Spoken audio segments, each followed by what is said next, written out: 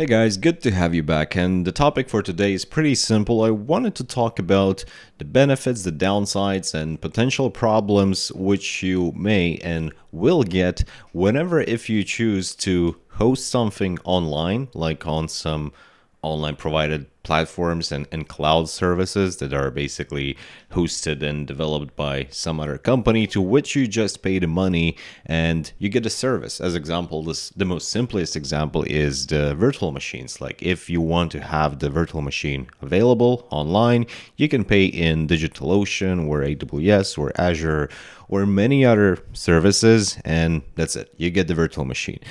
The second option is, of course, that you can self-host it. And that's also like there are many different options how you can do that. And not necessarily you need to have like a big rack of the servers laying at your home, making a lot of noise and draining a lot of electricity just to host one single virtual machine. You could do the same thing as I am doing. Like whenever I need to do something, like for the sake of the video or whatever, I just turn on the Oracle VirtualBox on my personal desktop computer, turn on the virtual machine, do the stuff, turn it off, forget it until again I need to do that. So the choice, one versus another, and straightforward, like there's no perfect solution. Cloud is not perfect, on-prem is not perfect as well, but I believe you just, depending on your need, whatever you want to host, you need to pick which will be the best for this use case. And we can cherry pick different scenarios. Let's say if you decided to host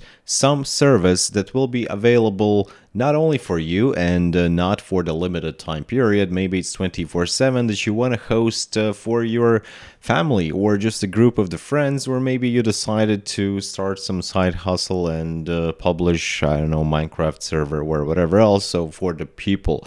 Then if you want to host it on-prem, of course you can do that, but it will cost you quite a lot if you want to achieve like the good uptime of the service and the quality and the stability and whatever, because that will not be able to run on the single virtual machine itself. You will also need to think about like, okay, I have it up and running on my computer, but most likely you have a dynamic IP address, and that will raise the question like, how can you actually make it public, right? How can people access your virtual machine or service that is located within your network? However, at the same time, you can choose just one virtual machine in the, let's say, droplet pricing here in the DigitalOcean.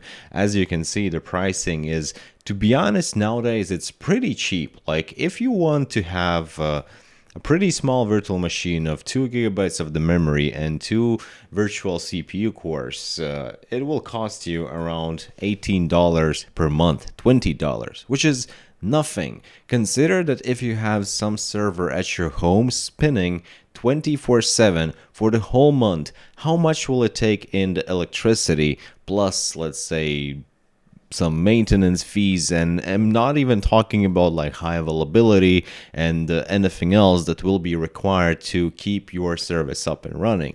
But on the DigitalOcean as example, where let's say if we do if you want to use the AWS, it basically, for the same $20 a month, it also guarantees you to provide the SLA, which at least on the AWS EC2, as far as I remember, was 95%. So 95% of the month, or maybe even more, it was 99.5 or something like that. I will put it somewhere on the list. So AWS guarantees that the service, the EC2, will be up and running for the most time of the whole month. So your service will all the time be available. So in this case, it is definitely easier and better to just host it online, host it in the cloud, and that's it. Don't worry about anything else. But obviously, you also need to think about long term. Like today, the prices are like that, right? If we're talking about EC2, it's $20 a month. At your home, for just a single virtual machine, you basically don't need to pay anything. If you want to publish some sort of services, well, it will cost something. But what will happen after 5 years, after 10 years? And essentially, like, okay, it might not be the case with just a simple virtual machine, but what if you're really developing some sort of the service for your users, customers, friends, brothers, sisters, and whatever, and you have some sort of information. Whenever you publish everything in the cloud, you are sort of relying that this vendor will stay here, this vendor will be careful with all of your data and all of your services, and this vendor will not change usage policies, pricing, or some other rules after a year, because that could happen. And if you look a lot of the news in the internet, it happens pretty frequently. So that, let's say, no matter what service, again, not limited to the virtual machines, but maybe you decide to use the cloud platform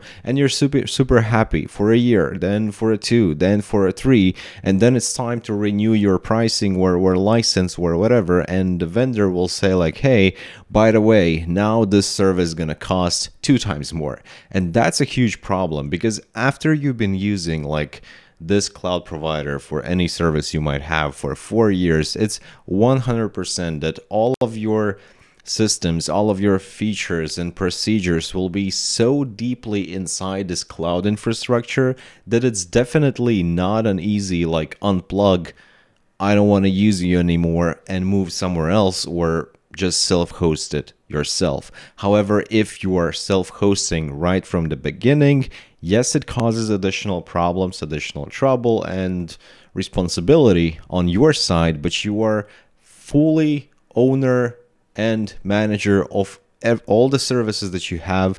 You decide when you upgrade, what you upgrade, you decide about all the configuration, you decide about the hardware that you run, your roadmap of everything. You're the boss, right? It's, I don't know, it can turn out in different ways, the pricing wise, but you can be more or less secure about what will happen after 5 years.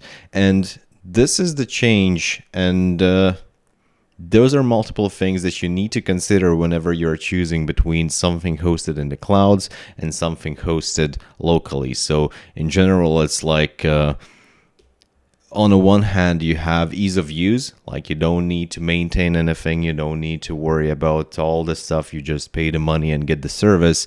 In the other hand, you have like risking, because you really need to make sure that the vendor which you are choosing is reliable, is not going to scam you after a couple of the years, and in general you will have a good cooperation together for the bright future.